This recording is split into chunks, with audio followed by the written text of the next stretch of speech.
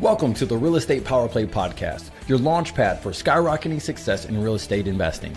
I'm your host, Gabe Rodarte, alongside Mark Monroe. We're ready to bring you transformative stories, groundbreaking strategies, and the insider secrets of real estate giants. Get ready to accelerate your investment journey and become a true power player in the world of real estate.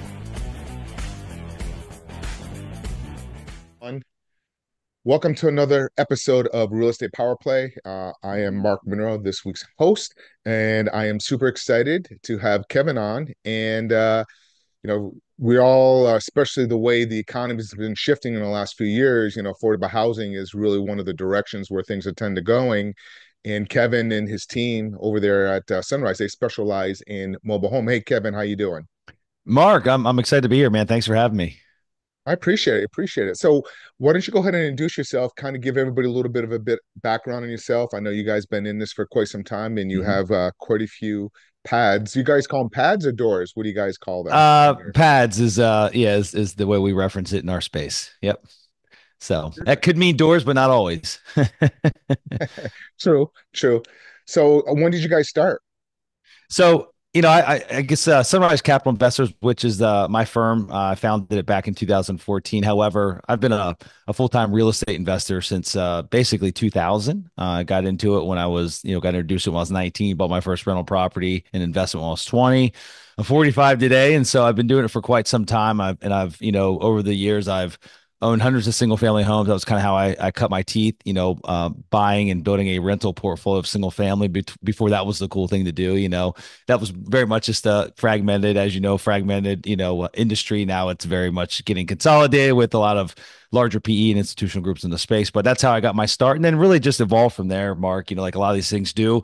Just always was looking for a more efficient way and a better way to scale and just run a tighter ship and better operations. And that's really, I started venturing into commercial real estate, different types. And I, over the years, I owned just about every type you can imagine, just really trying to figure out which vehicle I felt was the best suited for us.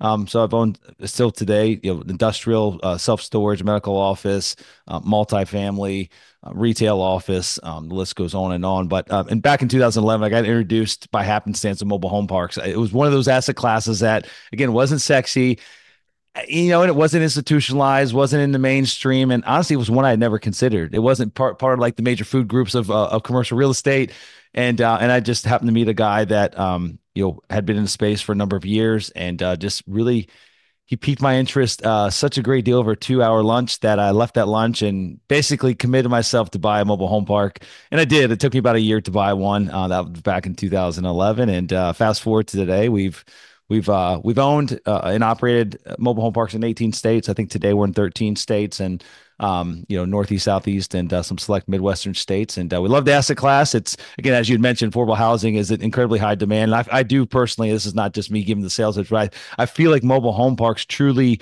probably are the best asset class to really fill that void. And we can go into detail as to why I feel that. Later on the show here, but that's just a quick background. So I've done just about everything, but full-time real estate investor. I always joke and say I never had a real job, so I'll still stand and be proud about that today. Wow. I wish we say it's not a full-time job, but in a sense it is. But it does give us the flexibility, though, of when to do things, and it really comes down to. And I'm sure you have an amazing team. The people on your team help you where you're at, where you run everything. So,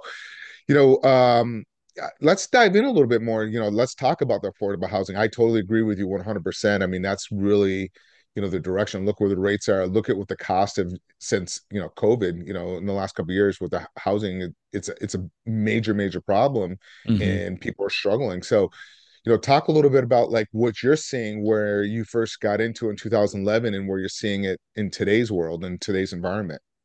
Yeah, I mean, I could speak only to, I'll speak to mobile home parks and what we've seen, as far as the evolution. I mean, at the end of the day, an affordable housing product was needed back in 2011 just as much as it's needed today. I mean, obviously the inflation has run rampant now over the past couple of years, and things are just incredibly expensive, along with that housing, as well. And so, mobile home parks, you can basically take, I like to say it this way, you could take any one of our parks in any state, any market within the country that we currently own, and I can promise you that it's not the lowest quality housing option because I mean we still buy in good school districts. We want to be on the right side of town. We want to buy a product that offers a clean, safe, and quiet housing option for our residents. And so put a lot of capital back into, and we've got amenities, things of that nature. But with that being said, take any community we have and put it up against any I guess comparative apartment complex. So if we've got like a B class community, put it up against any B class apartment complex or B class single family rental housing,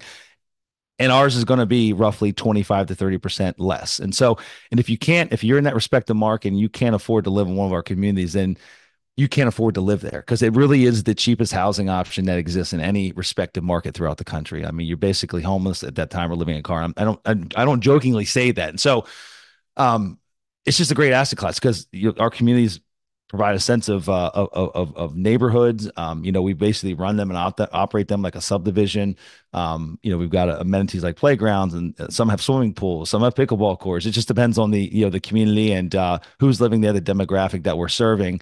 But again, it's great product. Mobile homes have come a long way. Just the mobile homes themselves, the product themselves has come a long way since everyone's got a vision of what a mobile home is. And most of us probably think back maybe 20, 30 years, like metal boxes, metal roofs. I mean, these things just like tin cans, right? And kind of haphazardly thrown together. And that's just not the case. They're built to a strict standard. HUD oversees the building process and ultimately puts their stamp of approval on it. And they're built in a controlled environment. And they're basically built nowadays with essentially the same material that a single family stick built home is actually built with. It's just done much more efficiently, given that there's no weather delays or challenges with subs coming on site and showing up on time. You've got these things built in a controlled environment in a warehouse, and typically from beginning to end, a standard size mobile home will be off the assembly line within 3 or 4 days. So it's pretty impressive. Wow, it has come a long ways. My first, Yeah. like you said, you got into it and you did your first deal at 19. My first deal was at 19, and it was a mobile home. Believe Okay, it or not. there you go. Yeah. Yeah, I did the yeah, I did the old Carlton sheets, the book. I went and got yeah. cardboard. We buy houses, put them up on a telephone pole, and I got in trouble. Didn't, I was 19. I didn't know any better. The Code municipality, go enforcement. take those Yeah. things down. Yeah, isn't that funny? Yeah. I probably bought more single family homes during my career when I was buying single family from the damn bandit signs and any other method. I mean, we've done billboard, radio, TV, but this is back before pay per click was really a big thing. But all the other traditional marketing and guerrilla marketing methods, but bandit signs, they just used to kill it. And the uglier ones work the best. The Yeah. handwritten stuff tend to work better. They still technically do. You just got to be careful of the areas you put them up because Yeah. municipalities nowadays really have an issue with it. Like Hollywood, Florida, I think now down there for every sign that's up, they're going to hit you with a $700 fine per sign. It's Oh my just, gosh. but Yeah, they were somewhat strict like that here in a few of the counties on the west coast of Florida where we used to operate in. We just have to, create, forwarding numbers and standalone kind of just LLCs that own the numbers. I mean, like we tried to play the game headache. and tried to avoid it. But Now, yes, like you said, PPC is so much easier nowadays. And yeah, when you get to another level, it's just your whole marketing strategy just changes yeah, compared to when you first start out because you have a certain budget that you have to try to follow. So, do you guys buy existing parks or do you develop yes, parks as well? Tell us a little bit because developing yeah. parks is kind of challenging depending on where it's at because a lot of municipalities they don't want the parks because That's they're right. like the bad reputation that they used to have back in the day. What are your thoughts there? Yeah, no, I mean, you hit a valid point. In fact, that point, that supply demand imbalance that exists, and there's really no new inventory, no new parks that are being built. In fact, it's one of the asset classes that has a diminishing supply. So there's more parks that get shut down every year or get redeveloped into a higher, better use if they're in a desirable location where maybe developers come in and going to put retail in or mixed use or something different, right? There's a much higher use for that piece of land. And so it's one of the only asset classes that truly has a diminishing supply. And so it creates this weird supply demand imbalance to where there's more and more demand day by day for this asset class, but no new supply. And so we're all kind of fighting for the same things. And so with that being said, we buy existing. We find that in place cash flow and not having to deal with the banging our head against the municipal wall for many years just to get a no over and over again. It's just not worth it. There's too much risk there. And so we buy existing. However, there's been many occasions where we'll expand an existing park. We'll buy a 100 space park. might be able to acquire the adjacent 3 acres of land, 5 acres of land, or maybe it came with it. And we've been very successful with expanding existing communities, maybe adding 30 spaces, 40 spaces, what have you, and driving the revenue from that perspective. But building from the ground up, we have not gone that route. There's a few that do it. It is a business model. It's just one that, it just takes a lot. It has a lot more frustration associated with it. You know, time equals risk in my eyes, and there's a lot of additional time that goes into development. And again, knowing that a lot of municipalities just don't like it. We always get lumped. Mobile home parks tend to get lumped in that bad bucket. Again, everyone's got this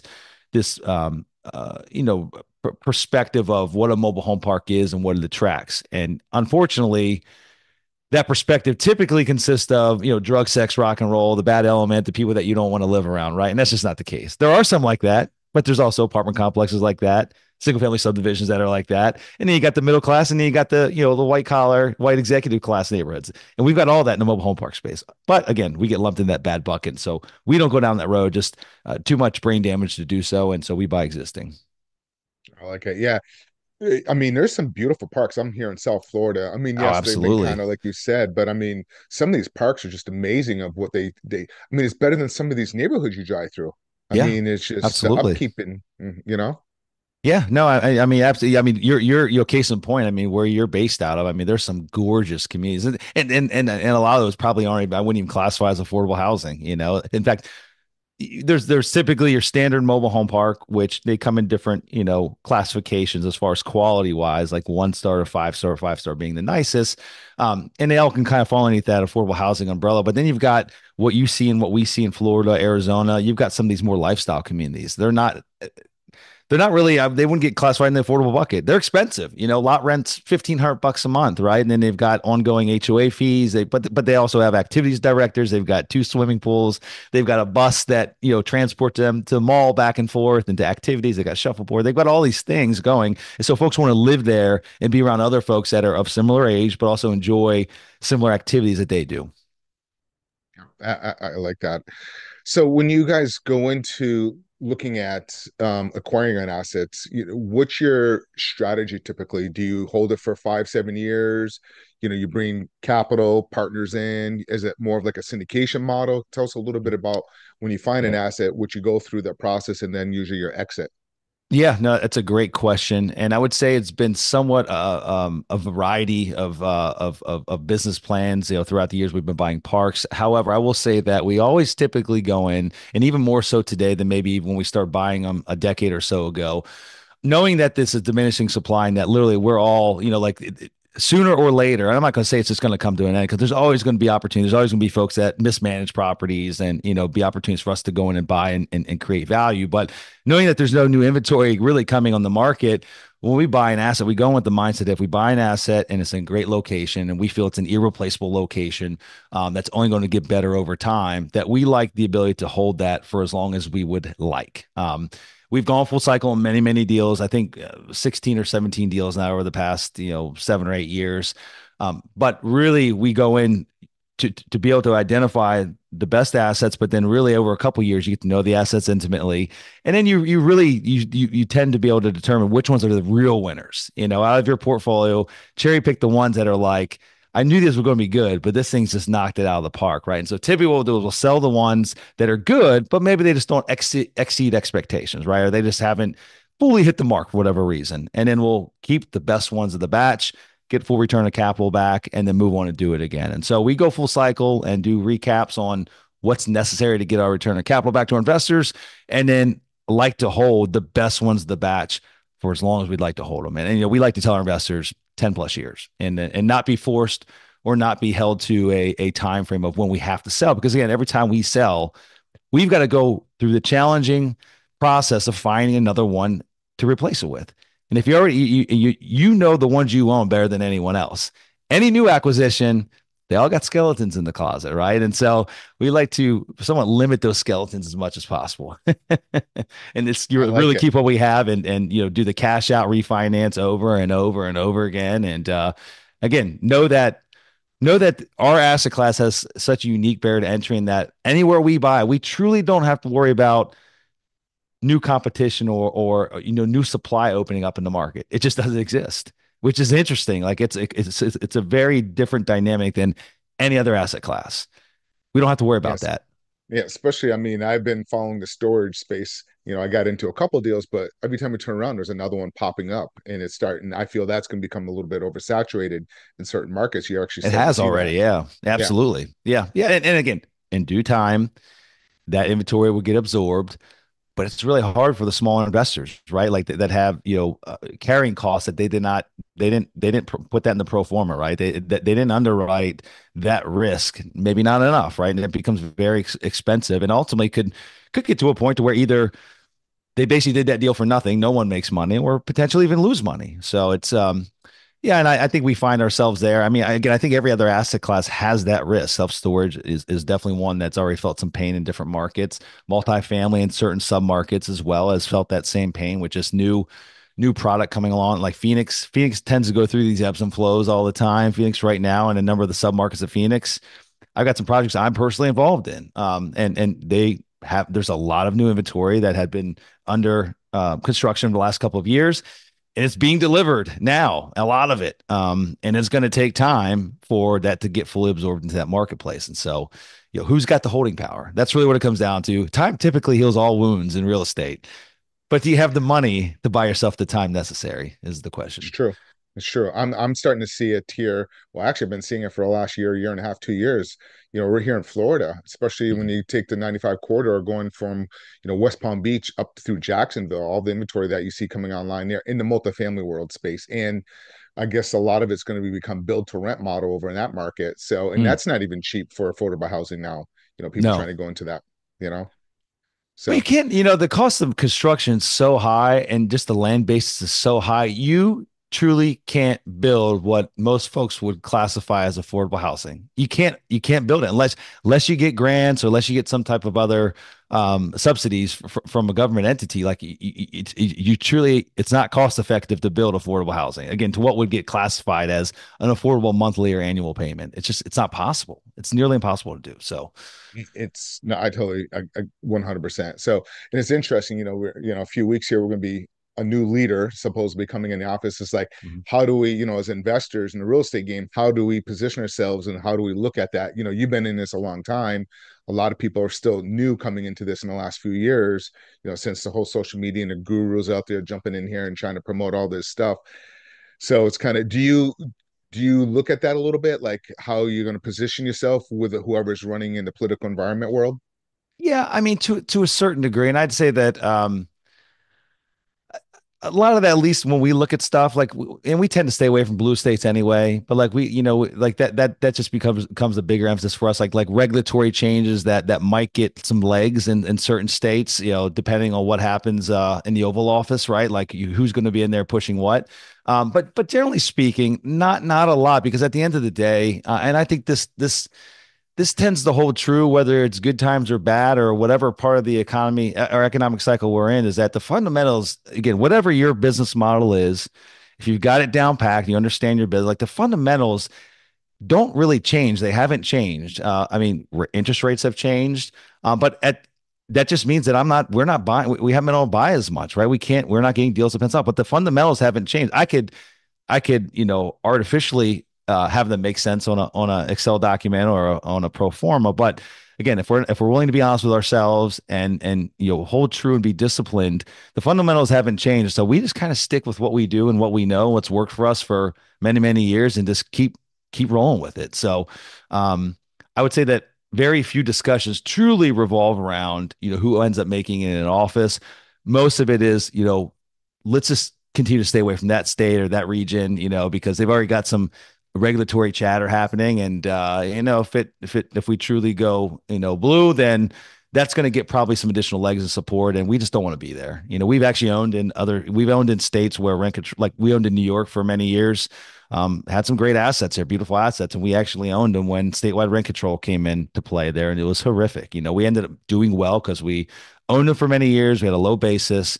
But like, that literally is an albatross for anyone that owns there. It's 3% annually. It's crazy. You can't even keep up with the capital needs that are necessary for a property, like ongoing improvements or big capex items, when you can only increase it 3% a year. You got to replace roads or infrastructure, water lines, sewer lines. There's no way to actually ever recoup that money from a landlord's perspective. And so you're going to see properties that just can, continually degrade over time. They're just going to go in a downward spiral, and capital's not going to be infused back into them. So I know I got off the rails there a little bit with your question, but generally speaking, no, we just stick to the fundamentals and stay disciplined with what we do. No, I think that's what you're stating is important, especially people that are investing in some of these states. Especially new investors coming in, they don't know what they don't know. And I like you, I have some property up in in New England. It's a blue state, and my contract used to be $45 an hour. Now it's at $75 an hour. We have to pass that cost on. But they're Yeah. like, oh, you know what? The landlords are the ones that's, getting the rich off of this. But it's in fact, it's not. It's just, it's basic economics. It's what our expenses incur. We have to pass that on. Otherwise, nobody's going to be living in property. We're all going to get foreclosed on, or Yeah. there's going to be really run down. So, you know, how are the rates affecting you guys?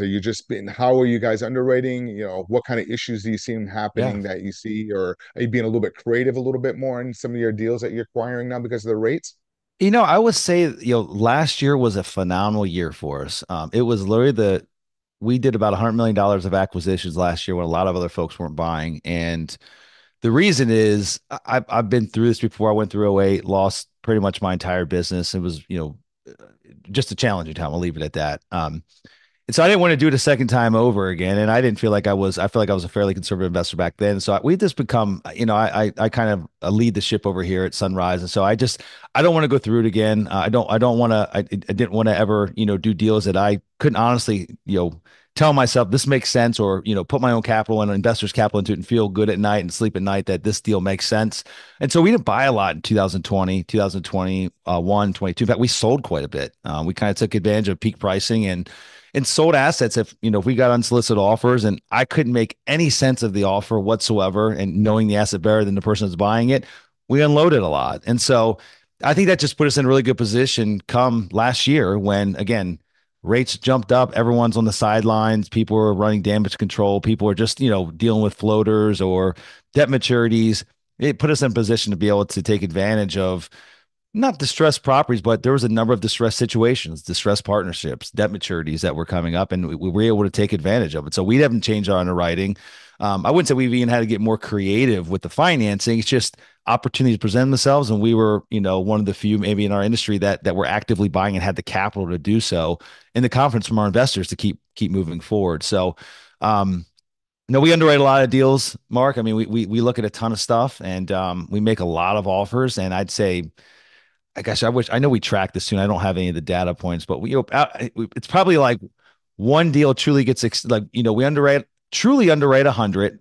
Out of that 100 that we fully go through a model on, do a full model on, probably only making offers on like 60 of them, like actually writing an LOI on it. And of those 60, maybe we'll get one or two accepted, something along those lines. So we look at a lot of stuff, and a lot of it just doesn't make sense.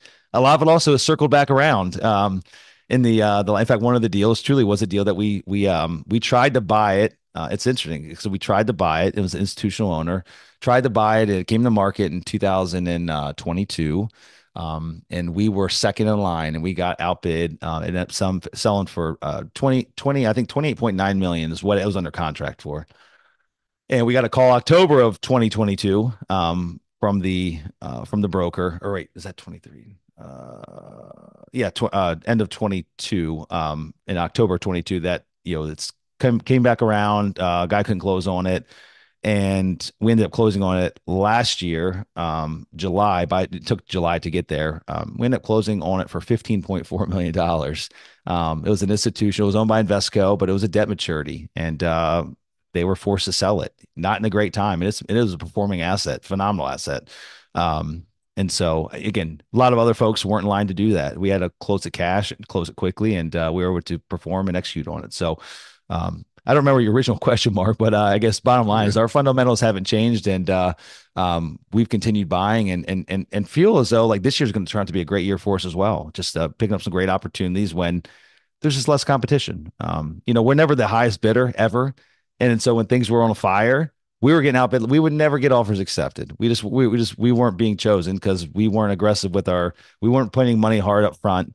from day one, which it became the case. I know multifamily, you're very familiar with, that whole game. And we just never participated in that. And I'm kind of glad that we didn't get caught up in that frenzy because we're in a good position today because of it.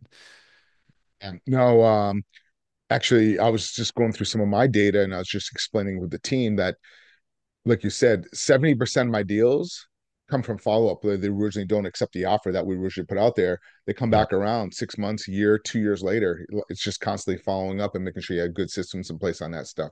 So, Yep. but a lot of times these guys, they just want an asset so bad they jump into a deal. I'm like, this deal doesn't make sense, especially the Airbnb world. Oh my God, that whole mess.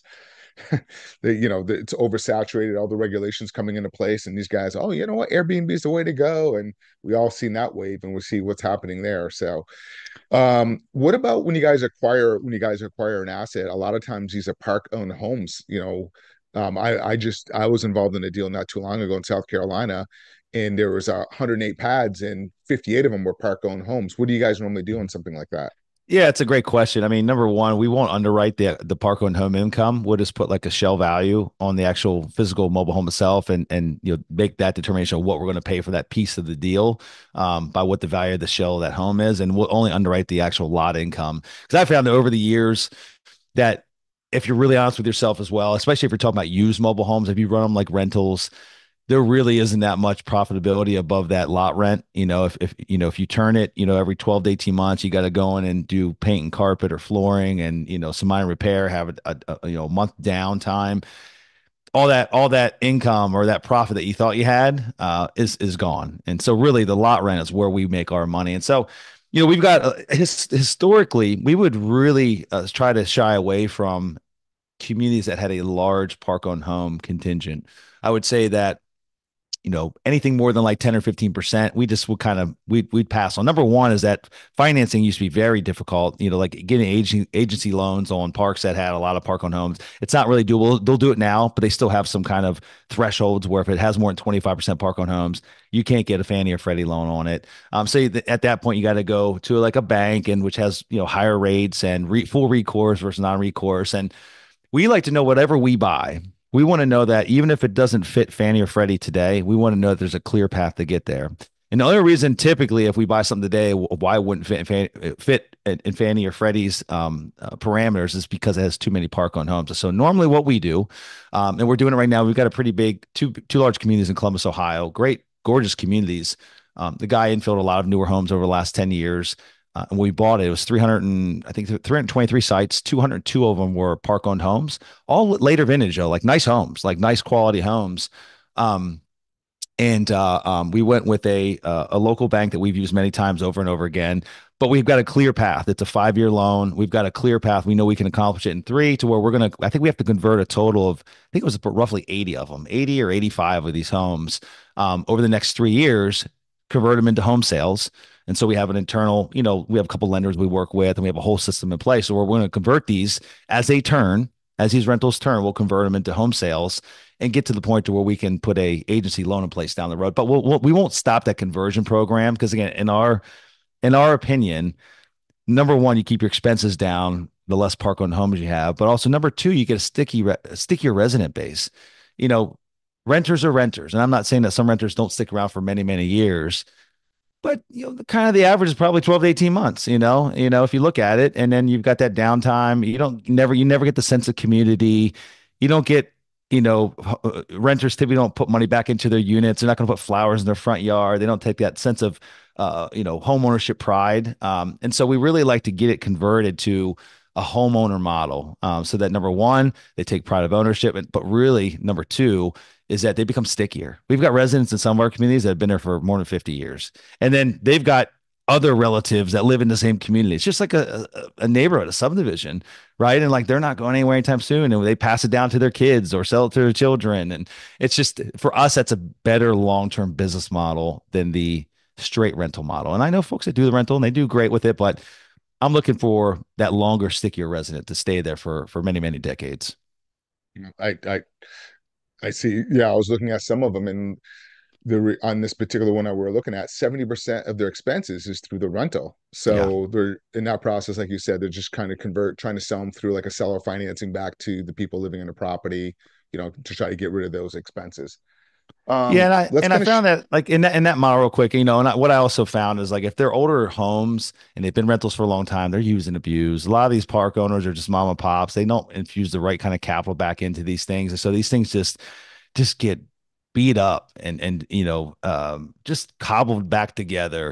Repairs not done correctly, half-ass repairs, and so I found that trying to convert really old homes like that, it's like a 50-50 shot. Like you might find the guy that's renting it and he's like, man, I'd love just to own this thing, right? You want to eliminate the burden from you, let them take over the ownership of it. You just want your lot rent, and that way you get rid of that repairs and maintenance line item. But I found that if the home is old, like really old like that, at some point when a big repair comes up, because it will, they're not going to be able to afford it. They're not going to pay for it. And they're just going to abandon that home. And literally, you're going to get it back anyway. It's going to end up That's back in your true. pool, and you're going to have to fix it or decide on what you're going to do with it. And so, it's an interesting business, but we scrutinize heavily parks that have a park owned home component, especially if they're older homes. Anyway, so we'll leave it at that. No, I like that. So let's kind of shift a little bit, if you don't Yeah. mind. Like when you're looking at a deal or you're looking at bringing passive investors in, accredited investors or whatnot, do you have a certain guideline that you're looking for to provide to them in the returns? Yeah, we do. And we work with accredited investors. We operate under Reg D 506 C's, and you know, and it's changed. Even our waterfall has changed over the last couple of funds. We typically do a fund structure, so we don't do individual deal syndications. We do fund structures. We just launched our fourth fund this past October of 2023. And are currently buying in that now. I think we've raised about 42 million in our current fund and have acquired about 120 million of assets. But our projection this particular fund is 14 to 16% IRR over a 7-year span. Our objective is to get a full return of capital back to our investors within that 5 to 7 year span. I think as it sits today, it's going to be closer to 7 years unless things really take a change in the opposite direction with rates and the ability for us to go recap deals once we're done executing the business plan. That's really what we're shooting for. We've got even the pref classes have changed over the years. Whereas, 2 funds ago it was a 6 pref, and there was one class. Now we've got 3 classes based on how much capital is invested in the deal, and so it goes anywhere on the low end from an eight pref to the high end of a 10 pref, right? And then we even have some special one-off classes that we've created for just offering some incentives on some bigger capital raises that we've needed here over the past 4 or 5 months. So dramatic difference from what it was just only a couple of years ago. But we've done full cycle. We've done a full return of capital in our first 2 funds. The first fund, it took us about 30 months to get a full return of capital. We still own assets in that fund. The second one took just under 4 years to get a full return of capital. Still own a couple assets in that fund. Kind of cherry pick the best ones, have a really low basis, have agency debt on them, kind of just letting them ride off into the sunset with cash flow. Our third fund, which we closed out last August, we're still about half of the business plan is complete on the communities that are in there. The other half is at the tail end. However, the recap events, I just don't know when they're going to happen yet. We don't have any loans that are coming due anytime soon.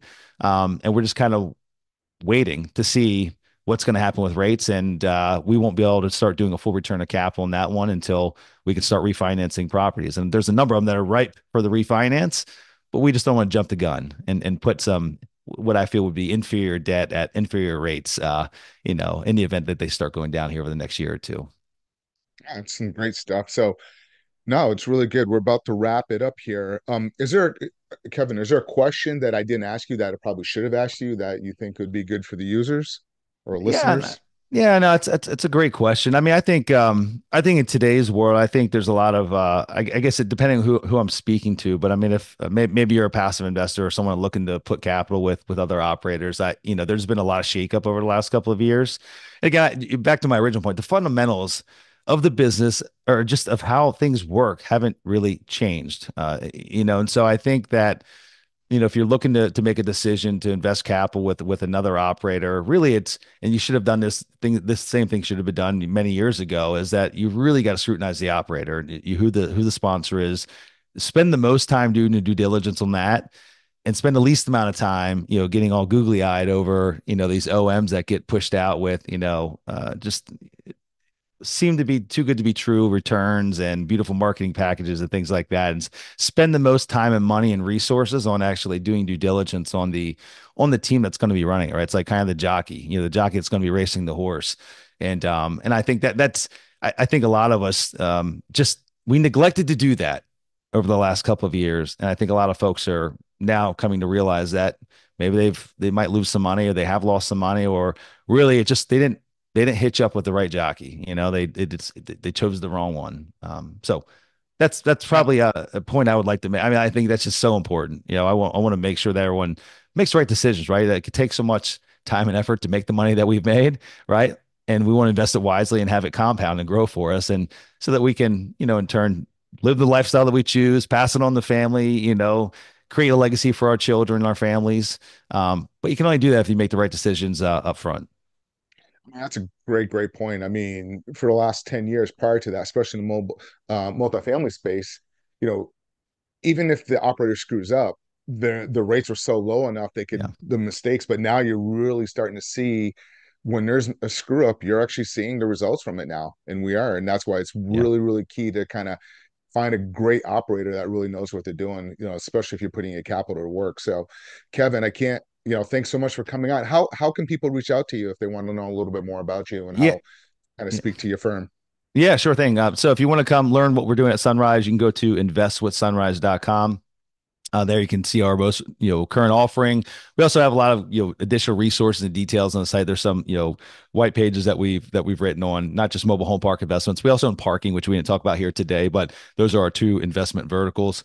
But also we're pretty transparent, like deals that we own that we're acquiring. We put up third party reports like appraisals and phase ones and PCA reports and things of that nature, just to give full transparency of not just what we're buying, what it is, what third parties have said it's worth today, but then also our business plans. And then we even include things that we've gone full cycle on, kind of the original business plan, how it ended up, challenges along the way. And so there's some good reading there, some good resources that you can take advantage of. And then outside of that, Mark, kevinbupp.com is my personal site. I also host my commercial real estate investing podcast on there. It's called Real Estate Investing for Cash Flow.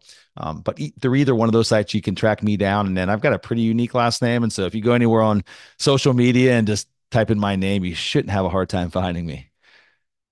Right. Kevin, I really appreciate it. Thank you guys so much. Thank you guys all for listening to another episode of Real Estate Power Play. If you like what you hear, like, share, and just reach out if you want anything to know a little bit more about Kevin. We'll also put his information and some links below. So wherever you're listening to this or watching this, you'll be able to find Kevin's information.